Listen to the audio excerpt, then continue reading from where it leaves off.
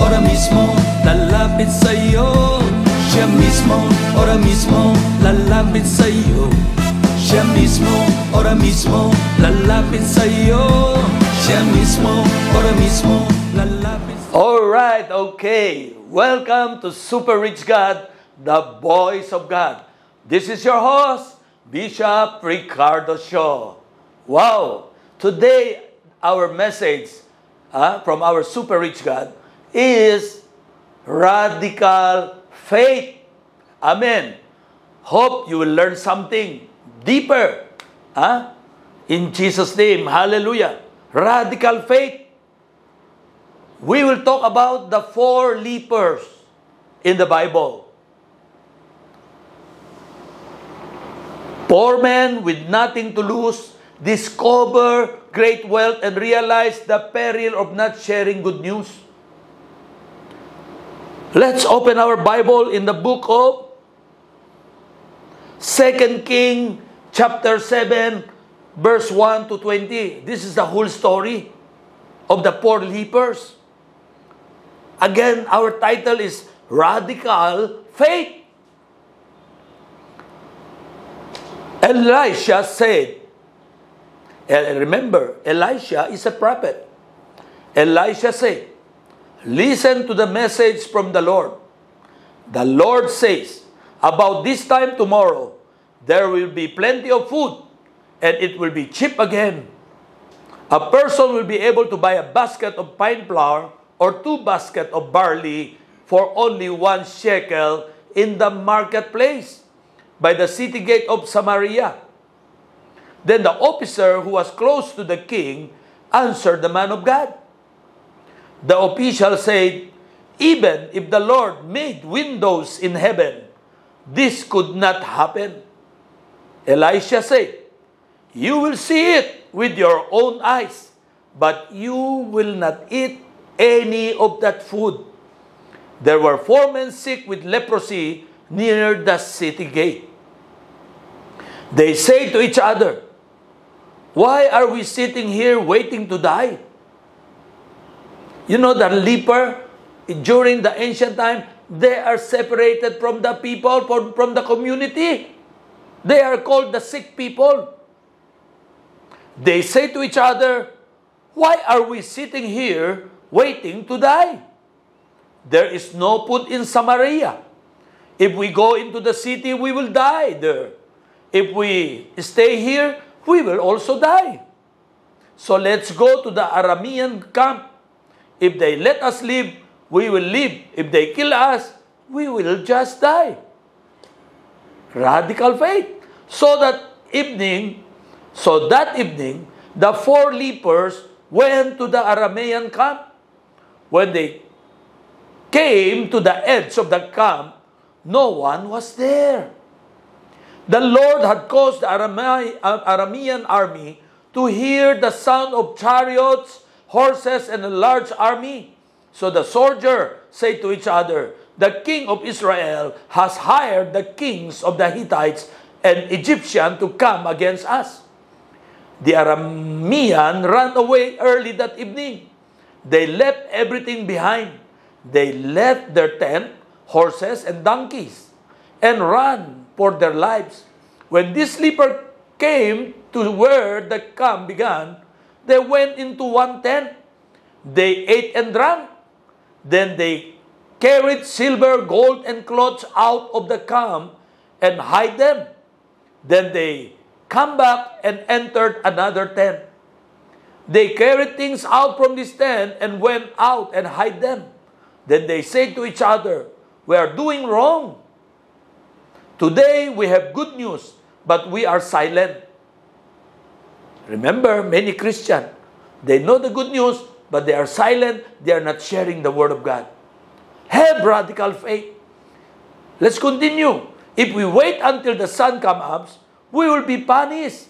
Now, let's go and tell the people who live in the king's palace. So the leper came and called to the gatekeeper of the city. They told the gatekeeper, we went to the Aramean camp, but we did not hear anyone. No one was there, but the horses and donkeys were still tied up. and the tents were still standing. Then the gatekeeper of the city shouted out and told the people in the king's palace. It was night, but the king got up from bed and said to his officer, I will tell you what the Aramean soldiers are doing to us. They know we are hungry. This king is full of psychology. Hallelujah. Be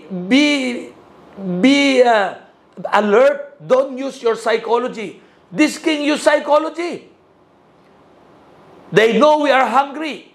They left the camp to hide in the field. They are thinking, when the Israelites come out of the city, we will capture them alive, and then we will enter the city. One of the king's officers said, let some men take 5 of the horses that are still left in the city. The horses will soon die anyway. Just as all the Israelites who are still left in the city, let's send these men to see what happened. So the men took 2 chariots with horses. The king sent these men after the Aramean army. He told them, go and see what happened. The men went after the Aramean army as far as the Jordan River. All along the road, there were cloth and weapons. The Aramean had thrown these things down when they hurried away. The messenger went back to Samaria and told the king. Then the people ran out to the Aramean camp and took valuable things from there. So it happened just as the Lord had said, a person could buy a basket of fine flour or 2 baskets of barley for only 1 shekel. Remember, during that time, during that incident, they are starving to death. That they are eating their own babies. They become cannibals. They eat their babies. Why? Because they are starving to death already. So, there was one officer who always stayed close by the king to help him. The king sent this officer to guard the gate, but the people knocked him down and trampled him.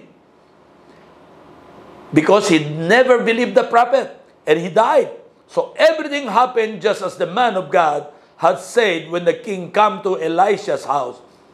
Elisha had said, a person will be able to buy a basket of fine flour or 2 baskets of barley for only 1 shekel in the marketplace by the city gate of Samaria. But that officer had answered the man of God, even if the Lord made window in heaven, this could not happen. And Elisha, the prophet, had told the officer, you will see it. Remember, with your own eyes, but you will not eat any of that food. It happened to the officer just that way. The people knocked him down at the gate and trampled him, and he died. He heard about the miracle, but he never experienced or tasted the goodness of God. Amen. So, the king of Aram lays siege to Samaria, and the people are starving, even to the point of engaging in cannibalism. The prophet Elisha promises quick relief. He is not believed, nobody believed him. And the king even sued his life, blaming him for their troubles.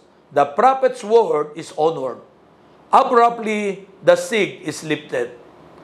About this time, 4 lepers are outside the city gate pondering their future.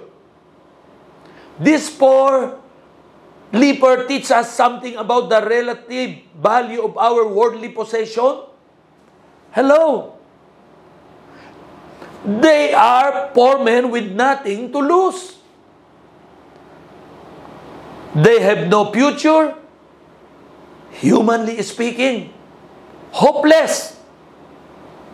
Hello? A terminal illness made them untouchable. They are leprosy. If they went into the city, they would starve because nobody will allow them to enter. If they stay at the gate, they will starve. If they go to the Syrians, Aramean, they may still be killed by the enemy. there is no right thing to do. They must choose between multiple bad choices. Yet, they feel compelled to do something. They choose the unknown over certain death. Huh? Most would rather go down fighting. Let's go and fight the enemy. Huh? It is better to be wrong than do nothing and lose their lives by default. They had no idea what God had in store for them. My brother and sister, trust in God. Believe in God, and you shall be established. Believe in thy prophet, and you shall prosper. Our God often surprises us. His way are above our, and His action often unpredictable. Well, in our next episode, we will talk about efficacious leader, efficacy leader, and that is our God, our Trinity, our Lord Jesus. To handle a no-win situation like this, use your best wisdom. If you are in the same situation, in this bad situation, you need to pray. That is wisdom. Pray and do something. Trust God to make it right.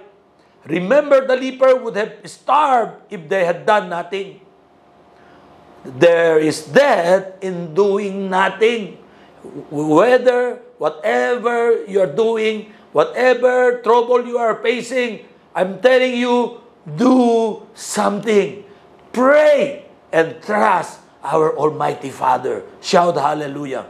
They discover what happened. They discover unexpected wealth, a great surprise. Their first thought are immediately rewarded. There is food and drink, and they are starved. They are hungry. There is silver and gold. It represents relief from privation and suffering. Costly, sturdy garment leper could not just go to market and buy. They become a hog in a cabbage pot, eating and drinking all they can and hiding anything they can carry off. Hallelujah! Do something. Pray. Trust God. Amen? And that is wisdom from above. Eventually, they realize they have something more precious. A message. This day is a day of good tidings. Best possible news, and they alone have the scoop. Headline. It's in their power to make everyone happy. They become evangelists bringing good news. There is a lesson for those who put selfish desire ahead of God and His message. Again, there is a lesson for those who put selfish desires ahead of God and His message. We have something better than a gospel of health and wealth. It's not the priority of our life. Faith more precious than gold. Amen. Faith is the currency of heaven. Amen. In 1 Peter 1:7, listen. These have come so that the proven genuineness of your faith, of greater worth than gold, which perish, even though refined by fire, may result in praise, glory, and honor when Jesus Christ is revealed.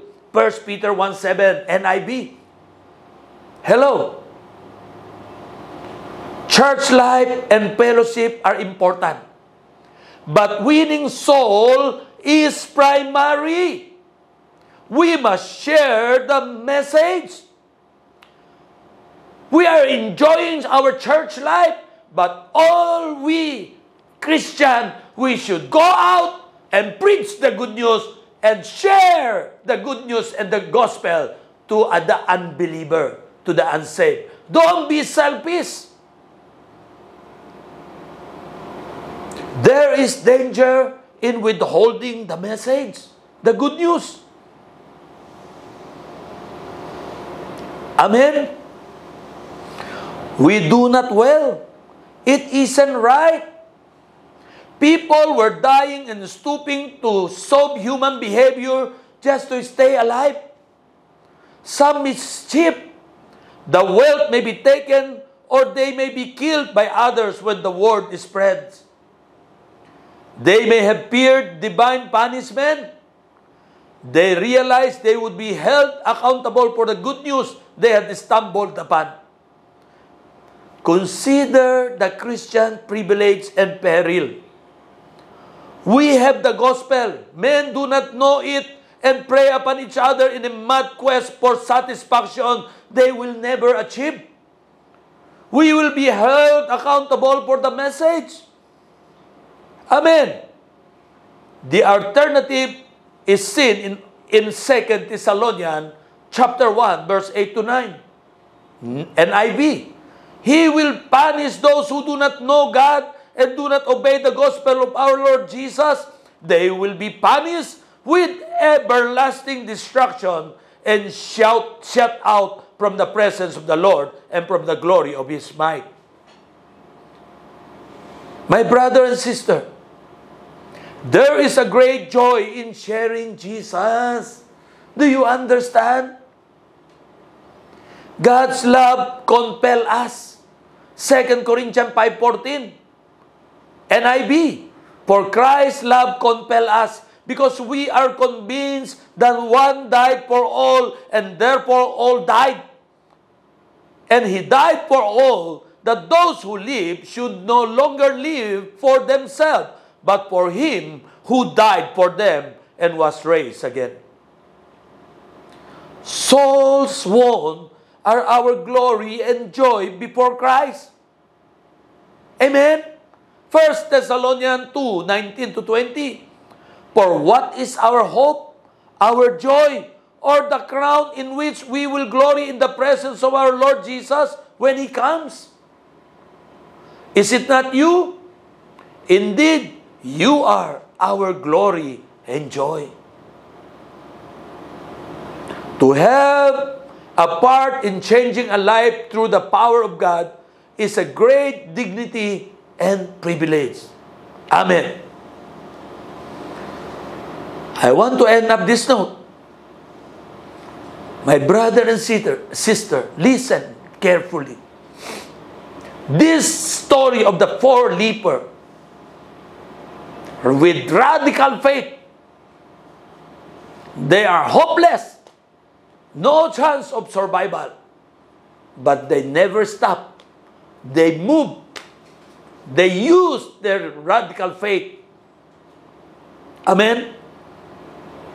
And you know, like the king, he used the psychology. He never believed the prophets. He never believed Prophet Elisha. Hello? How can it be? People are eating their babies. They become carnivore because of drought and of famine. He cannot believe the prophet. It's sad if we are too busy with the groceries, silver, gold, and fine garments of this life to devote any time to this. To devote on any time to the spreading of the good news about Jesus. The world is in deep need of this message. None of us has anything to lose by giving our life to Jesus. His good news is more precious than gold. Amen. My brother and sister, I believe this message has electrified you. I believe God is rewriting and changing the way of your thinking.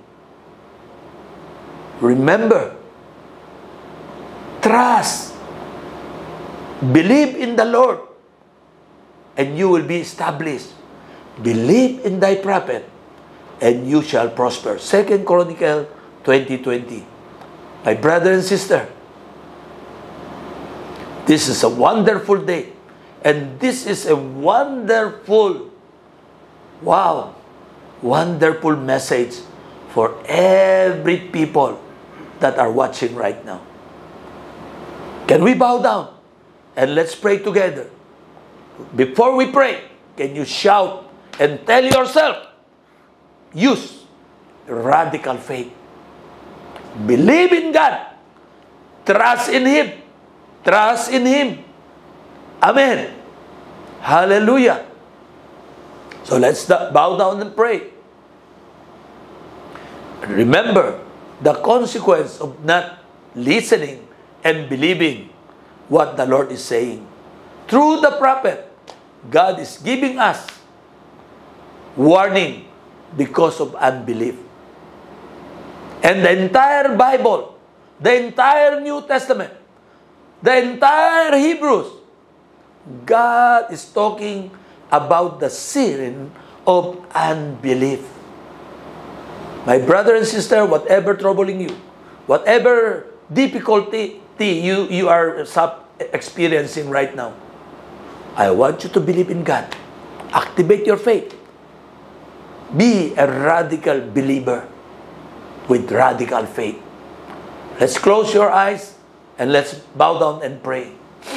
Heavenly Father, our Abba Father, our super rich God, rich in mercy, rich in grace, rich in forgiveness, rich in love, rich in material things. Lord, thank you for this wonderful message.